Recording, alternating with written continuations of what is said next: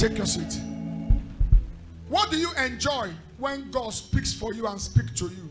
Number one, struggle dies. You can't struggle in life. Anybody struggling here, anybody that life is full of struggle, anything you want to get in life, you are struggling. There are people listening to me. Anything you want to get in life, you are full of struggle. Everything has to be with struggle. As we begin to pray that God will speak for us and speak to us, your struggle will die today. If your amen is louder, you are the one I'm talking to. Luke 5 verse 5. Number 2. When God speaks for you and speaks to you, you become what God has ordained you to become. You become what God has ordained you to become. Look at me. You are not a bastard. You are not an empty figure. You are not an empty somebody.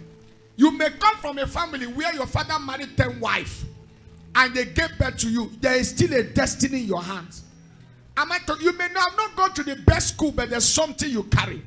Your family may be the poorest, but there's something you carry. God has something for you that you are not permitted to remain the way you become. A man gave a very striking testimony in the fourth service. He sat at the front. He came to this church begging. He said, according to him, that is the, some of us were here, that in his compound he's the poorest. In his family he's the poorest. But he came here. Not been long, just few months. Today God has changed his life.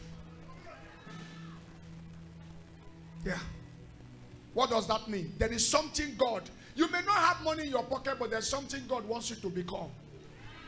You may not know anybody, but there's something God has put in your life.